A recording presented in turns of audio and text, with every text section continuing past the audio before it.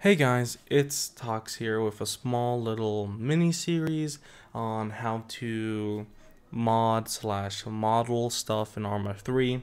This first episode is going to be how to mount your P drive.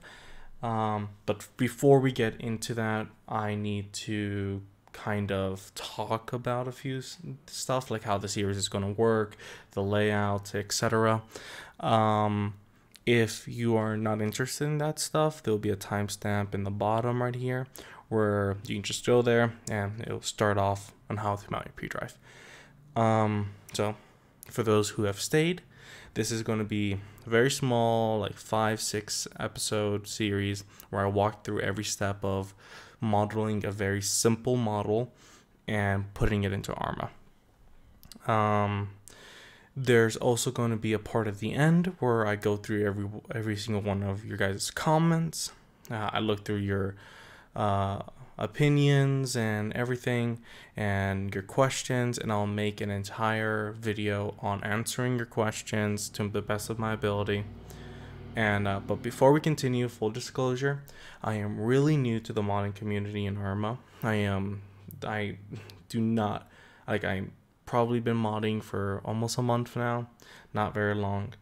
The reason I'm making this video is because while I was trying to learn how to, I found it extremely difficult to learn because every video was either out of date, just completely wrong, or had different methods and ideologies on how you should mod. So I was trying just to make one all-inclusive video series where it just shows you all the basics you need, and if you need anything more nuanced, you can go to one of those other videos or talk to one of the other creators in the community, which have been here a lot longer than I have. Okay, so now let's start it. So first things first, there's going to be 2-3 main things you're going to want to do, but for right now we're just mounting our P drive, so there's going to be really 2 main things you need. So first, we need Steam, obviously.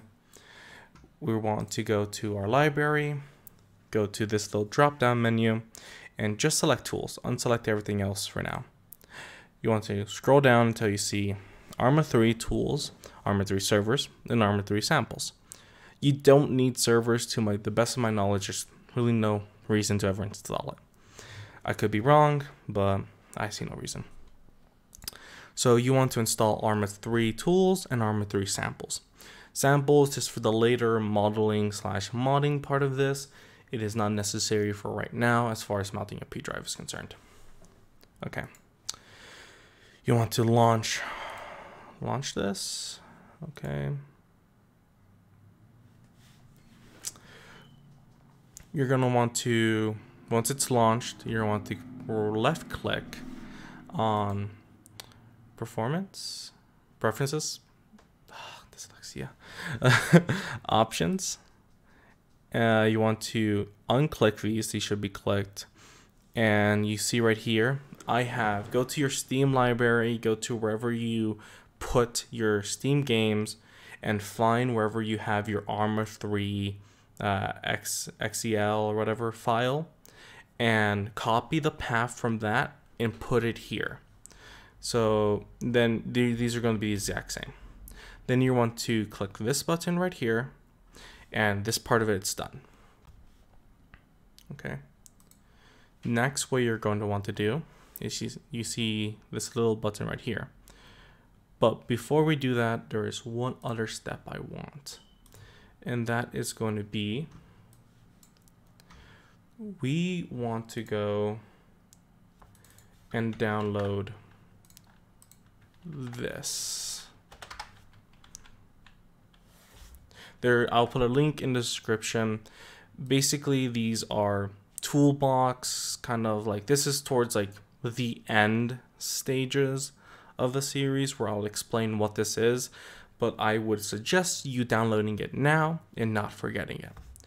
It's this one down here, the all-in-one installer. I believe that's what it stands for. Download it. I already have downloaded. Then it's going to be once you click it, it's going to be this one. You're going to want to open it up.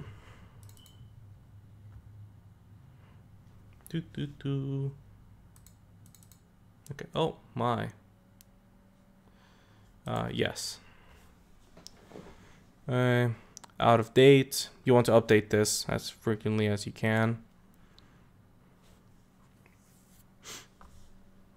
Might take a minute. I've actually never updated this. I forgot to log on to it.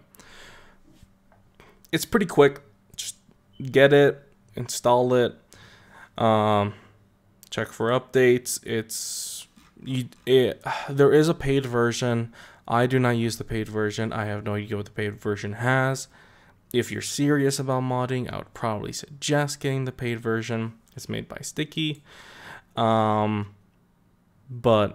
or at least the all-in-one installer is, I believe. I'm not sure if the actual tools are. If you're serious about it, I suggest getting it. But I do this more as a hobby and for my unit. So I see no reason of getting it. See right here, Spy.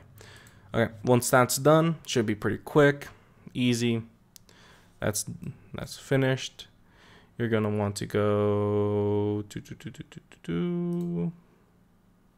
yeah, it canceled, or I turned it off. I forgot. Relaunch Arma 3 tools, project, drive, manager. You want to do mount the work drive P. Run that. This will mount your project drive. Yes. Okay, that goes through it. It won't be as fast as mine is. I already have a P drive. Next you want to do is extract game data. This could take up to 30-40 minutes. God, what's happening? Yes. Okay. This could take up to 30-40 minutes. I have no clue how long. It depends on you. I think mine's already mounted, so I don't need it. Yeah, my stuff's already here. It probably wouldn't hurt to go do it again. Then again, this is like this. I'm not sure if it will or won't hurt.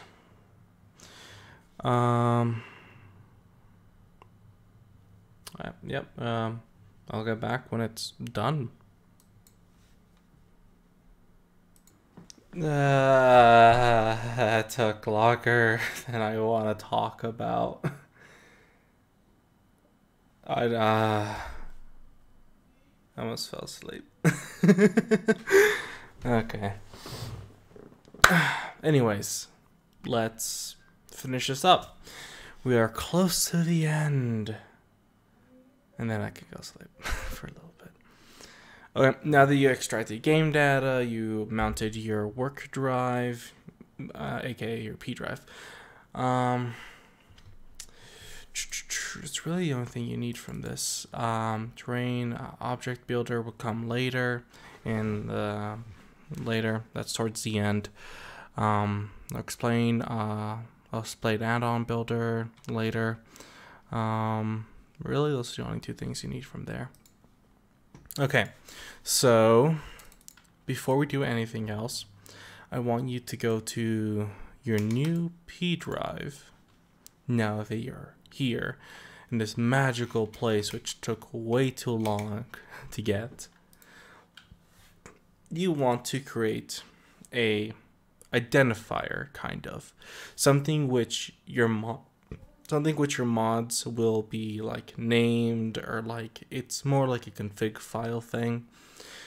So that way, whenever like you put in your config files, you put it there. Like you see right here, I have NCIF. That's the name of my unit that I am a part of, and it's also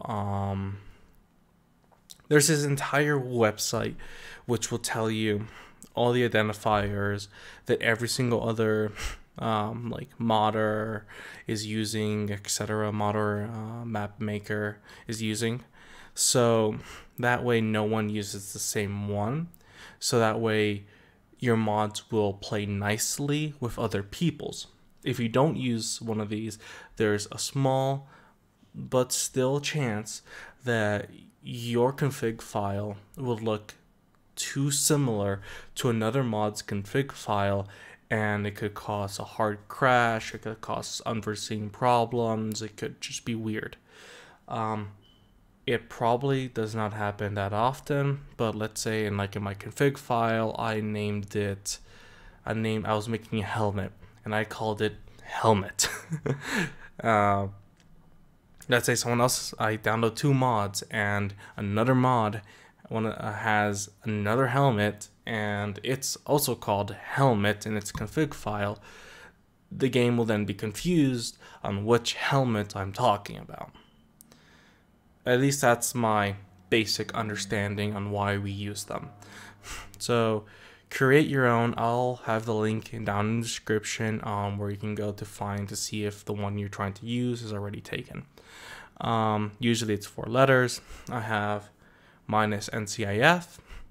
So you want to create one which is like NCIF, and these would be your kind of just mods, just like where you begin to work on stuff.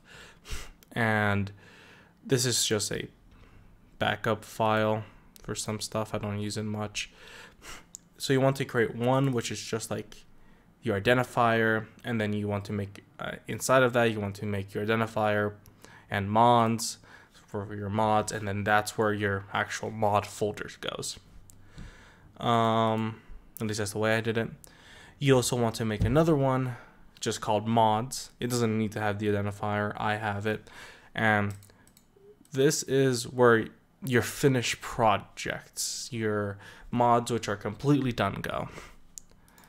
And it would look similar to this. It would have @ and then something. Okay. Once that is done, you're basically completely done setting up your P drive. You're done. You're done with your P drive. You have your. I'll go to it. Your micro tools things. Project. It should be under project files, and then you want to make sure you have this, because we are going to be using this one at the very end. There are 2 schools of thoughts when it comes to finishing a mod, to my understanding. There is the people who like using the built-in. Did it really not launch?